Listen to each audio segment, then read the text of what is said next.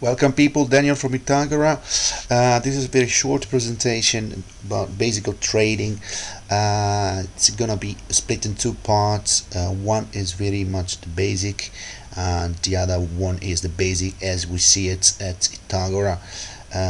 So with our tools and with our strategies. So we are a community of traders. Disciplines are currencies, commodities, and indices, and we basically work on a platform, on a shared platform. It's a workspace where we share ideas, trades, and we aim to to select the best ones to increase the win ratio, to increase our profits and the performances. We constantly scout for new traders around Europe, I would say, that are willing to join. Of course, also overseas, but we are basically based in Europe. Uh, these are the topics. With complexities or simplicity, we mean we want to convey the message that trading has to be simple, to be repeatable, to be under control. So you need discipline, but you don't need to have a very complex strategy. The fire triangle describes how trading and markets work. Basically, you have the market that functions as oxygen. You need it. It's necessary. Fundamentals are also necessary because they provide the heat. They provide the heat to make the fire, and volatility fuels the markets. There are more volumes. I mean, there are volumes. There are people trading, and this moves the market.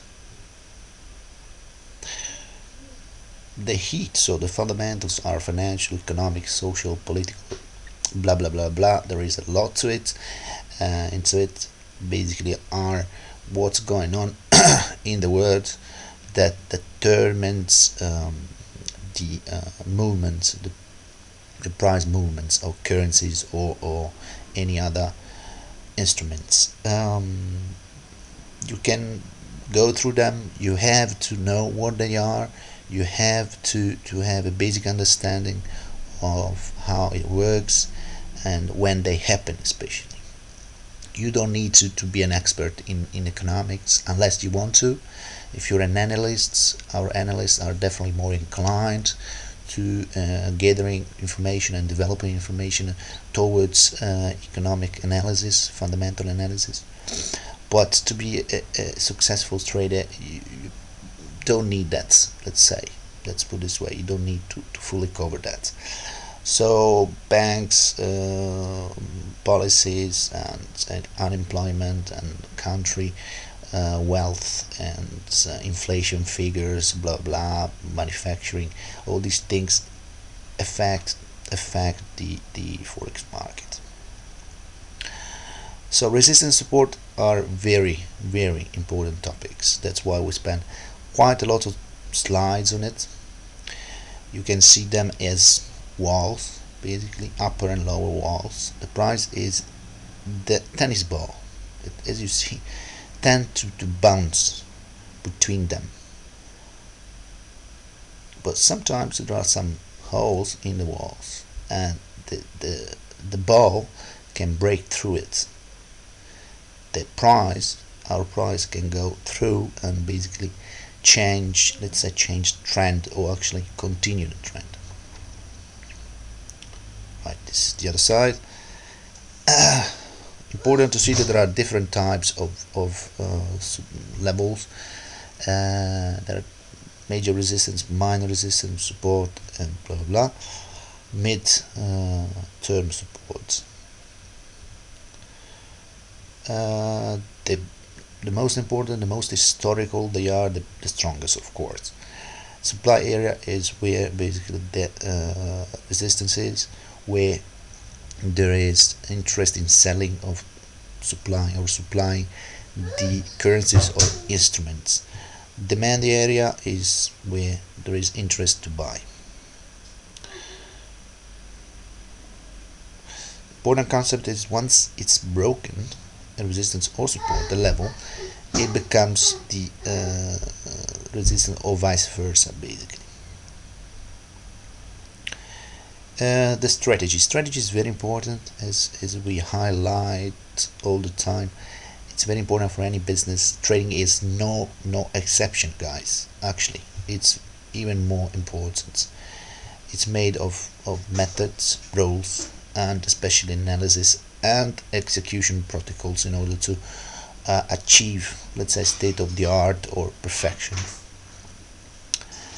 That's quite a funny. It's quite a funny comparison, I must say. But everybody can shoot, but to get the target is quite difficult. I have done archery a few times in my life, and I loved it, but it's quite difficult. And the same for trading. I mean, you can place an order in a second now. You can go into your account. Your account is your bow, but I mean, if you don't focus, if you don't have the skills, if you don't have a strategy, you're not going to succeed.